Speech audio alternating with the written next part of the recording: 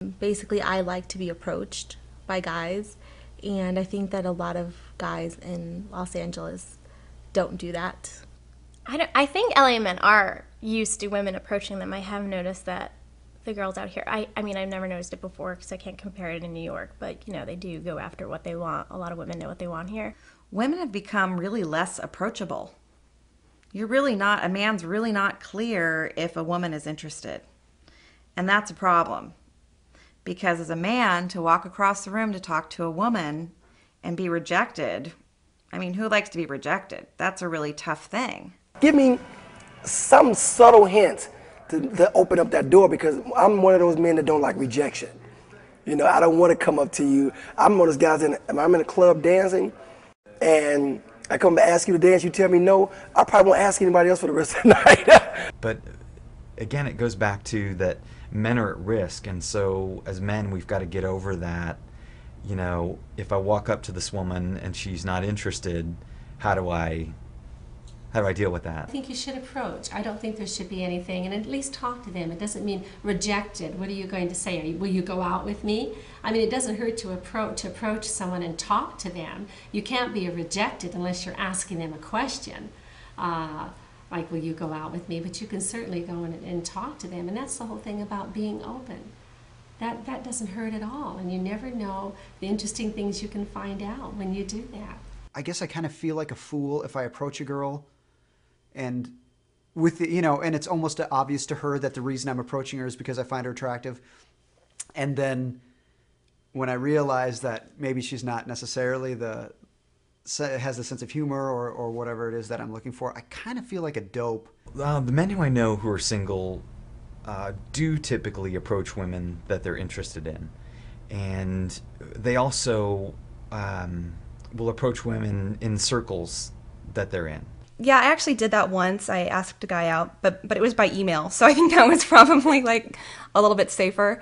I don't know if I've never actually just asked a guy out. I'm kind of shy, so that might have something to do with it. But theoretically, I think it would be okay. But at some point in the relationship, I think that it would need to shift, and he would need to be the one that was really pursuing me. Otherwise, it's not going to work out. I honestly don't get pursued. I think since I've been out here in 2 years, maybe 2 guys that I've known of that have been interested. I don't go to bars much anymore, but I used to, and back then, that would be maybe 5 years ago, I would do that. Just go up to women that I didn't know at all and just, find a way to talk to them. I'm a little more kind of laid back now about that. Like in group settings, I'll look, and if there's someone I want to talk to, I might wait to see if there's anyone I know already in the group that is talking to her, and I'll go up and say hello to the person I already know and let them introduce me to her, as opposed to going to a group of strangers and just starting a conversation. I think that it's really the guy's job to pursue, but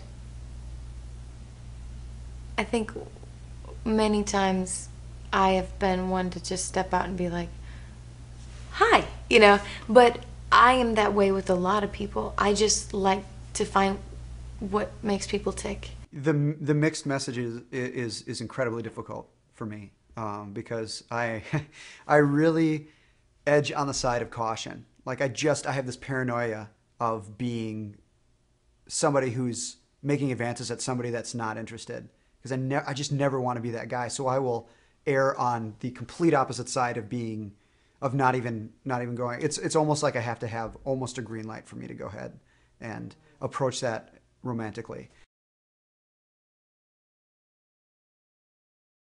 We're so busy. We're on the phone in our cars. We've got our Blackberries. We're scheduling, and we're so busy, and we don't often make space for a relationship. The thing about being a man's equal from a woman, I think, is totally wrong, because I think men want the woman to be feminine, and I think that's so important, the feminine role and the masculine role.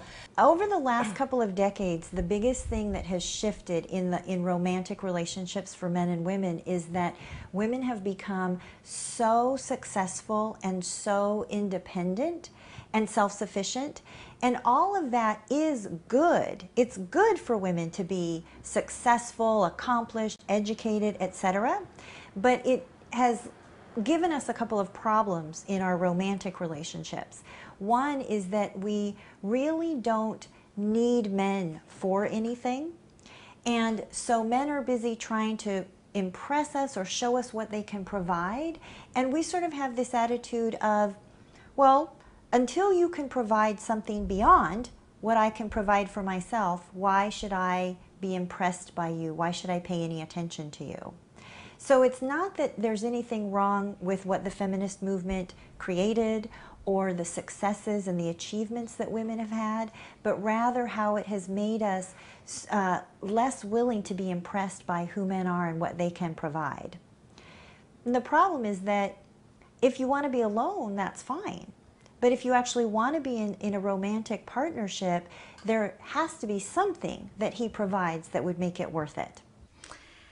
I really see and have experienced that in our society, it's a man's basic nature to protect and to provide.